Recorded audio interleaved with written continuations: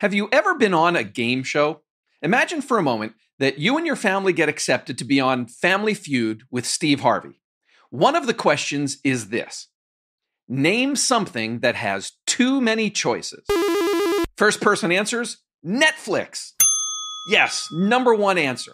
Then more answers, Baskin Robbins. The menu at Cheesecake Factory. Shopping for paint. I mean, do we really need 147 shades of blue? And then it's your turn, and you say, real estate technology and tools. We got a double ding after that one, but all right, I don't know if that would really make the big board on Family Feud. Probably not, but I bet you're nodding your head in agreement right now.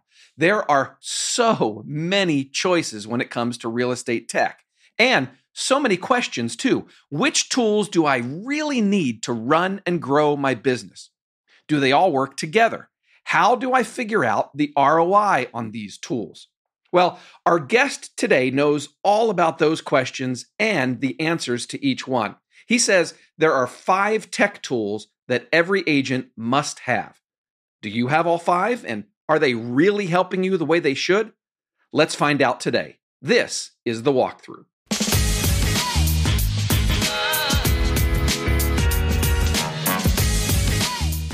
Hey everyone, I'm Matt McGee. Welcome to The Walkthrough. On this show, you'll learn what's working right now from the best real estate agents and industry experts in the country.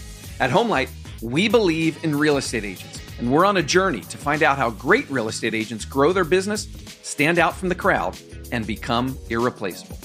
You can get involved in the show in 3 ways now. You can leave a voicemail or send me a text at 415-322-3328. You can send an email anytime to walkthrough@homelight.com or find me in our Facebook listener community. Just go on Facebook, do a search for HomeLight Walkthrough, and the group should come right up. When I joined HomeLight a year ago as the editor of our Agent Resource Center, one of the first things I did was get on the phone with about 30 agents across the country to learn about you and your businesses. I think on every call, the subject of technology came up, and what I heard was consistent. There's too much to choose from. How do I know what I need? How do I know if these tools are worth the investment? There are actually psychological studies about this. We all think of choice as a good thing with capital G and capital T, but too much choice can create decision paralysis. That's the inability to decide. You know you need to choose something, but there are so many choices, you end up choosing nothing. Too much choice can also lead to unhappiness because, well, you made your choice, but was it the right one? You start to doubt yourself and ugh. You may have experienced one or both of those feelings last time you researched, say, CRMs for your real estate business, or maybe IDX providers or website platforms, or any tech tool for that matter. On today's show, we're going to help you deal with the too many choices problem where real estate and technology converge. My guest today is a guy named Pearce, and some of you might recognize his name. My first encounter with Rivers came a few years ago when he gave a really, really good talk at one of Tom Ferry's conferences. Rivers was employee number 10 at Boomtown. He spent almost 9 years there, working his way up the company ladder. He worked with many of the top agents and teams across the country. Today, he's the CEO and co-founder of Waitlist, a digital agency that specializes in real estate marketing and technology. This is part 1 of a 2-part conversation. Today, we're going to talk about your tech stack. That's the tools that you use to run and grow your business.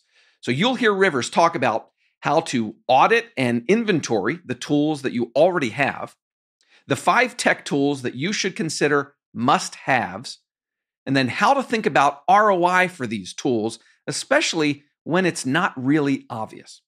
I'll preview part 2 of this series when I come back at the end, but for now, let's dive into part 1 with Pearce, and we'll start solving that problem of too many choices. We surveyed hundreds of agents late last year, Rivers, and technology was the number 2 pain point that they told us about. marketing was number one. The most common problem that they told us was when it comes to tech, there's too much to choose from, and they don't know how all the new stuff fits with what they already have. Are you surprised by any of that? It is not surprising that people would be overwhelmed, right? Because not only are you trying to think about what technology to use, the technology is really an adaptation of or adapting to the way that we as consumers are changing.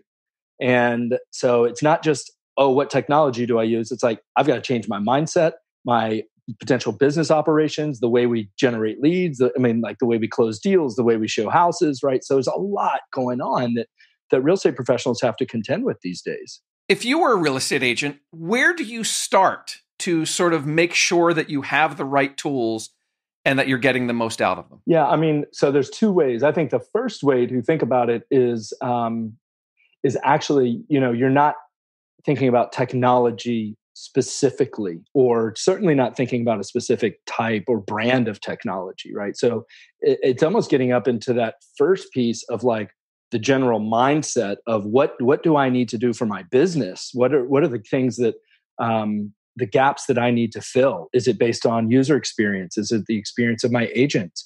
Do I need to think and focus more on top of the funnel lead gen versus back office, right? So thinking about and looking at the gaps in your business, understanding where you're spending your money, for one, and we can obviously get into that as well. But I think too many people just jump to the finished product, or they see, oh, so-and-so uses this, so I guess I have to use that. Well, that doesn't necessarily make sense, right? Just because, kind of taking it maybe out of real estate, but let's say that everybody says, oh, you have to use Salesforce because that's the, kind of definitive de facto CRM out there in the world. Well, that might not make sense for your business, and it's not cheap, right? So right. It's kind of like when somebody sees like a great commercial or a great ad campaign, right? And they go, oh, I want that. And they go just to try to build that. But they don't realize that's the end product of months and months of planning and designing and development, right? So I hate to see people just kind of jump over the necessary pieces and all of a sudden think that the technology is going to actually solve the problem, right? Technology is a means to an end. Tell me about this concept that I've heard you speak about before, about just like auditing what you have now, all the tools that you already have access to, sort of, get your house in order kind of thing. So the way I like to go about that is an audit, just taking a full inventory of all the technology that you have. You may not be using it, and that's the other piece. And you probably know the term dark tech, right? If you think about, you pull out your Amex bill or your credit card bill, and you start looking at what's hitting your card every month. Well, of course, your bigger website, CRM, maybe the marketing automation solutions that are anywhere from several hundred to several $1,000s a month. Of course, those are going to stick out. But what about the things that are $19.99 a month and $5 a month, and these things here and there that what I've often found is people will take inventory of everything they have, put it in a spreadsheet, and then you're going to go through and say, all right, how much am I spending on it?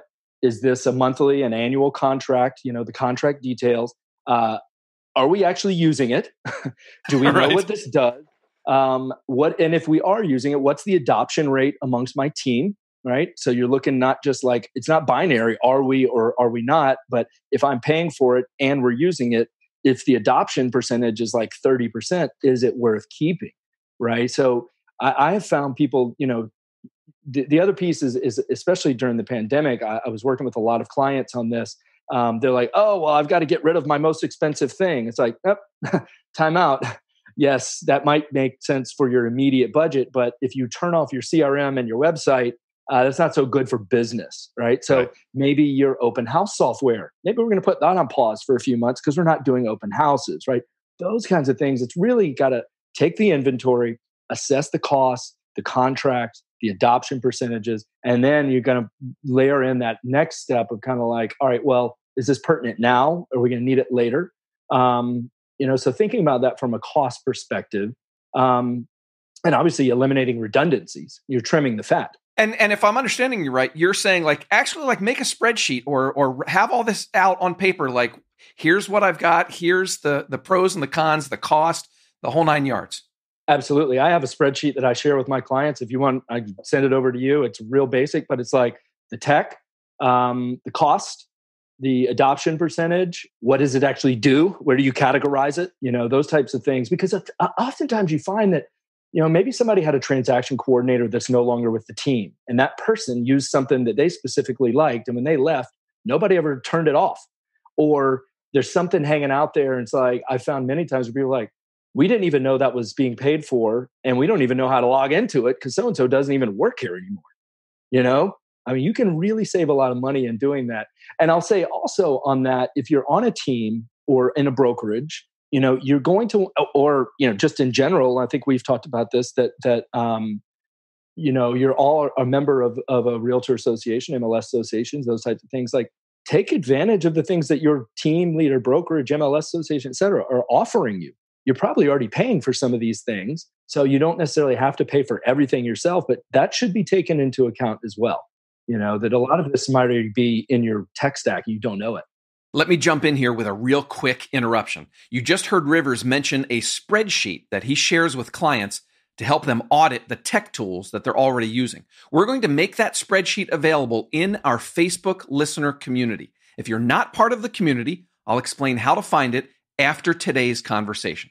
Speaking of which, let's get right back to that conversation. You just used the phrase tech stack. For listeners that may not be familiar with what that is, can you give a quick explanation of a tech stack? Tech stack, quick and dirty, is all the technology that's powering your business. So that could be front end, consumer, back office, transaction, dialers, anything. That's in our world.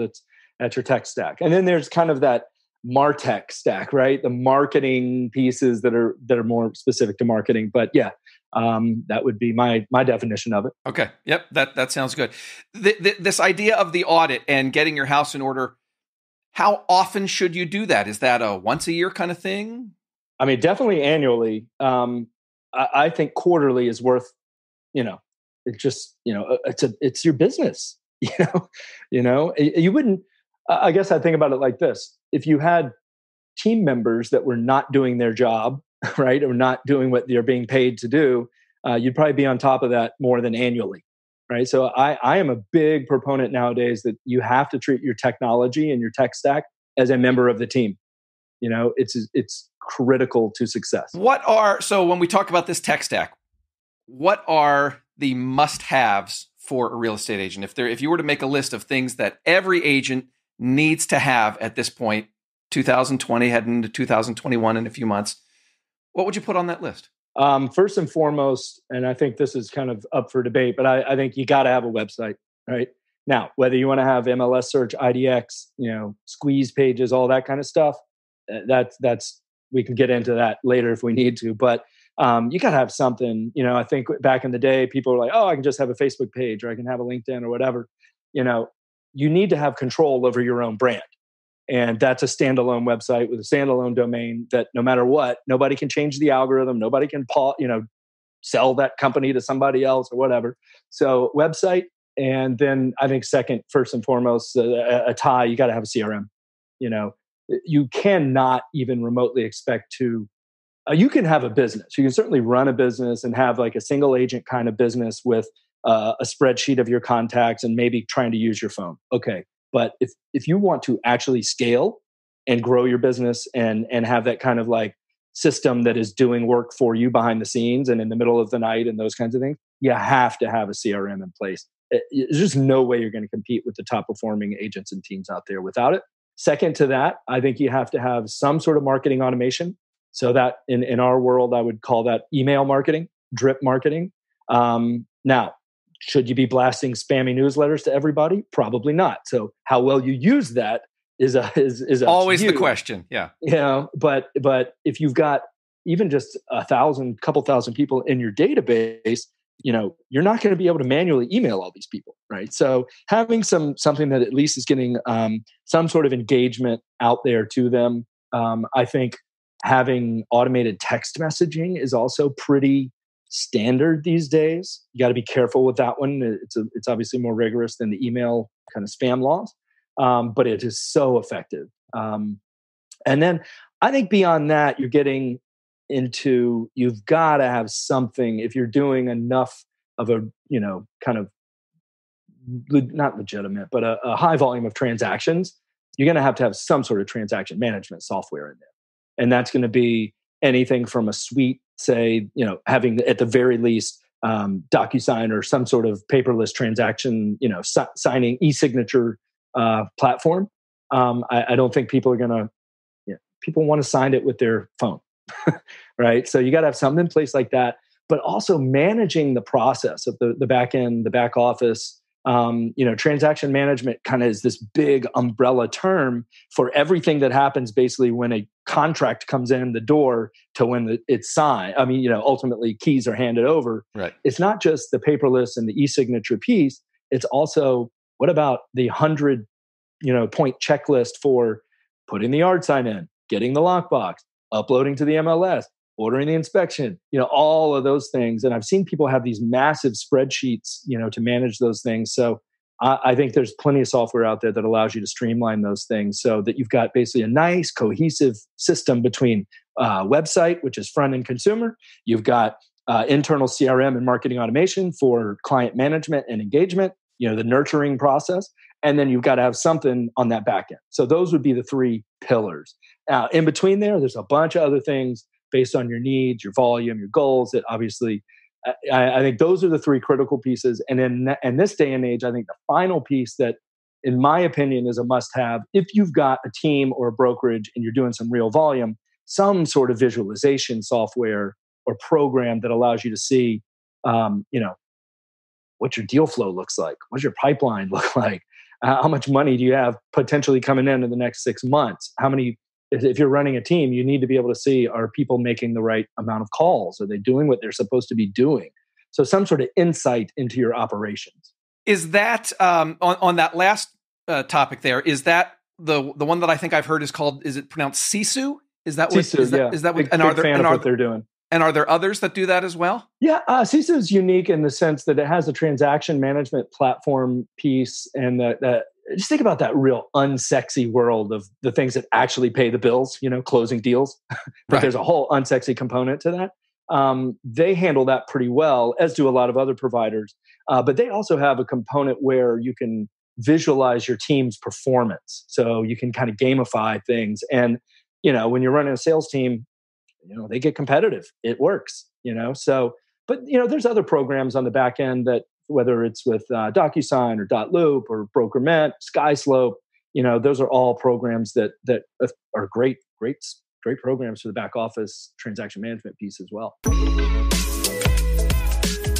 Hi, everyone. If you're enjoying the walkthrough, we'd appreciate it if you tell the real estate agents in your network about us. Even more, please rate and review us on Apple Podcasts, Spotify, or wherever you listen. Your feedback helps us get better, and in some cases can also help new listeners find and hear us. And when we get around to having you on the show, the more listeners, the better, right?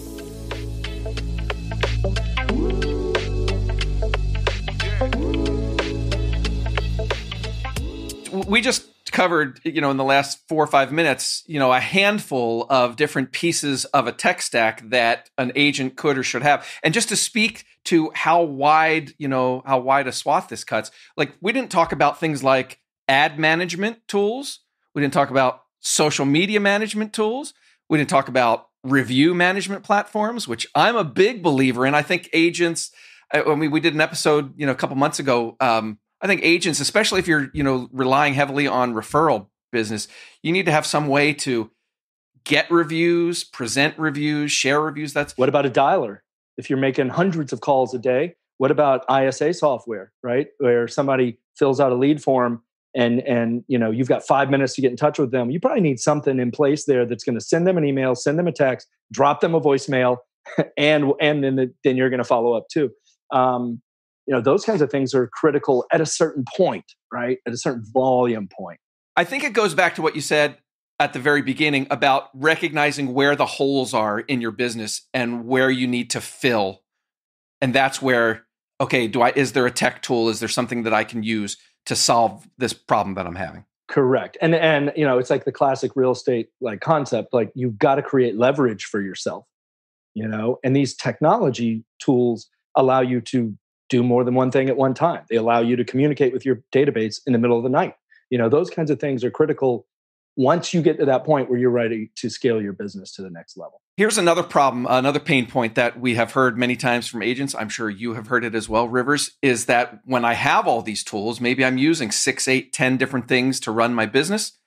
How do I get them all to work together nicely? Yeah, that's. I am a big fan of trying to figure that out myself and helping people do that. That's where you get into the world of really where it's integration, right? It's the use of APIs and if people are not familiar with that term, but basically it's an API is a program basically that allows disparate pieces of technology to talk to each other, share information, kick off workflows, pass data back and forth, et cetera.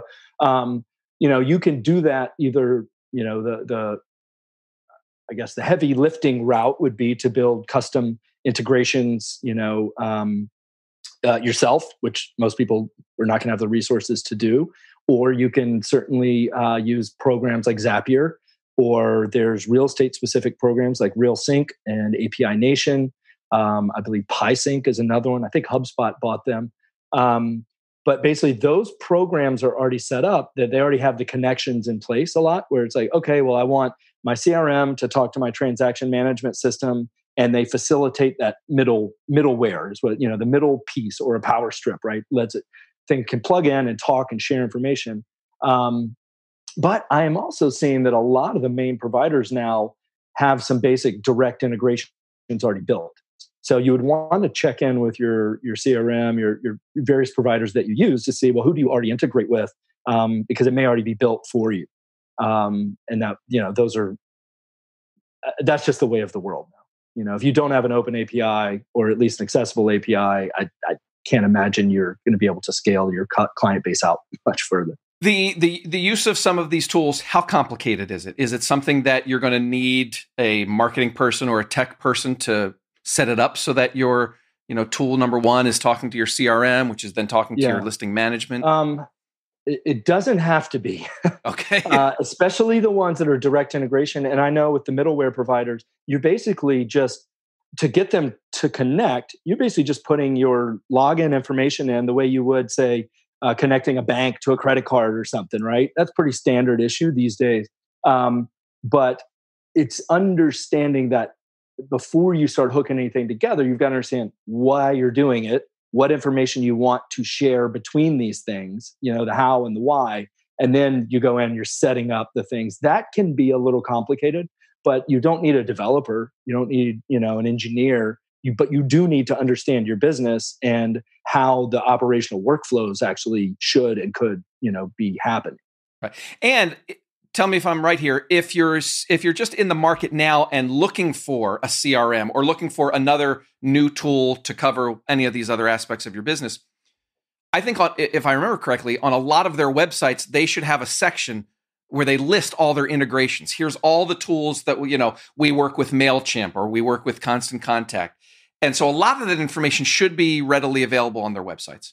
Absolutely. Okay. I want to ask you about ROI and return on investment, because I feel like with some of the tools that an agent uses, it's probably pretty easy to figure out the ROI, right? Like there's a direct correlation between here's the tool I'm using and it's either generating leads or it's helping me convert leads. And so you can say, yeah, that's worth my money. But then I feel like with some of the other tools, might be a little harder to connect. I'm spending X amount per month on this, and I'm not sure, if it's actually helping me, grow my business. Can you speak to that challenge there? Yes. It's much like, you're spending money on advertising, it's doing something or it's not, right? It's working or it's not. Emails are actually getting responses and engagement or they're not. The website is converting people and whatnot. Yes, those are very clear. There's also things that, it's just the cost of doing business. Like I dare you to try to close 100 transactions without paperless e-signature and transaction management software and those it's just not going to happen. So assigning an ROI to that, maybe not. It's just kind of like operating expense, I think where you can kind of calculate this out is to say, okay, for the things that may be a bit nebulous, you say, all right, well, I have 24 hours in the day. And I have to sleep and I have to eat. I want to have some personal time. So these 3 hours a day that I'm spending doing this thing manually, if I can spend less money or leverage technology to accomplish that task, then the ROI can be factored in to say, what else could I be doing with those 3 hours? And if it's dollar productive, as they say a lot in this space, then you should absolutely be hiring someone or putting technology in place to do that. And that time you're buying back for yourself may be time for you to actually just enjoy your life a little bit too. So, maybe that doesn't answer the question 100% well, but there are certain things where at a certain point, you've got to say, my business is growing to the point where I've got to have operational expenses that are just cost of doing business, or can I make more money by hiring somebody to do these things for me? I mean, it's like I hire somebody to mow my lawn. That's an hour and a half, 2 hours of my weekend that I'd rather spend with my kids. Right? So that's ROI positive for me. Thanks so much, Rivers. Great start to our 2-part series on real estate tech. You might be thinking right now, Matt, you had Boomtown's 10th employee on the walkthrough and you didn't talk to him more about CRMs? Have no fear, I did, and that's what we'll cover in part 2 next week. I'll give you a preview of that in just a moment. First, let's do some takeaways from this episode. Here is what stood out to me. Takeaway number 1, get your tech stack in order. Audit the tools that you already have. Are you using them enough to justify the cost? Rivers offered a spreadsheet to help you with that audit, and we'll put that spreadsheet in our Facebook listener community. Takeaway number 2, do that audit on a regular basis. Rivers suggested quarterly or maybe biannually. Just like you keep track of your own performance or your team's performance, you have to do the same with your tech stack. Treat your technology as a member of the team. That's the quote Rivers gave. Takeaway number 3, Rivers says there are 5 must-have tech tools. Number 1 and number 2, he kind of said these 2 are tied at the top of the list, a website and a CRM. Those are the top 2. You got to have both of them. Must-have number 3, some kind of marketing automation system that will manage your email and your drip campaigns, maybe your text campaigns as well. Must-have number 4, transaction management software to help run your business.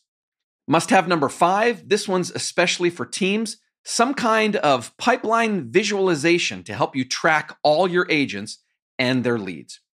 Takeaway number 4, focus on ROI. Make sure the tools that you use are helping you grow or run your business. Now, that'll be easier with some tools than with others. Rivers said, you have to look at some of this stuff just as the cost of doing business. And he also mentioned that some tools may not exactly grow your bottom line, but they might free up your time.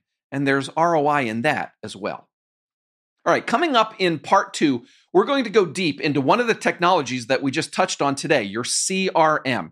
You're going to hear Rivers talk about the different levels of features and sophistication that are available in different CRMs.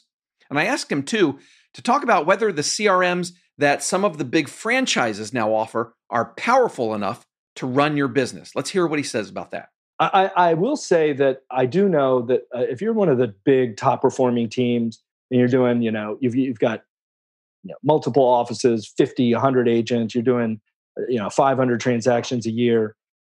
I don't know about that. I don't know anybody at that level that's really leaning in and just getting rid of all their own tech stack and going with a franchise solution. I don't know if it's built for that group.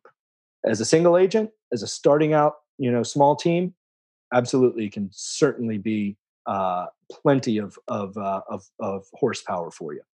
So that's a quick preview of part 2 with Rivers Pearce. We're diving deep into CRMs, and that will be next week's show.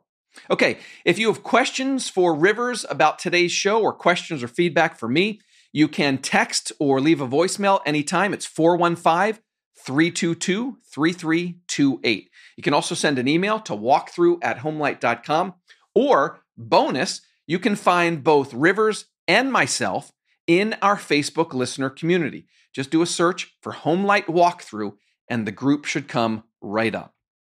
That's all for this week. Thanks again to Rivers Pearce for joining me. Thank you for listening. My name's Matt McGee, and you've been listening to The Walkthrough. Why do we do a weekly podcast? Because at Homelight, we believe in real estate agents. We're on a journey to find out how great real estate agents grow their business, stand out from the crowd, and become irreplaceable. Go out and safely sell some homes, and we'll talk to you again next week. Bye-bye, everyone.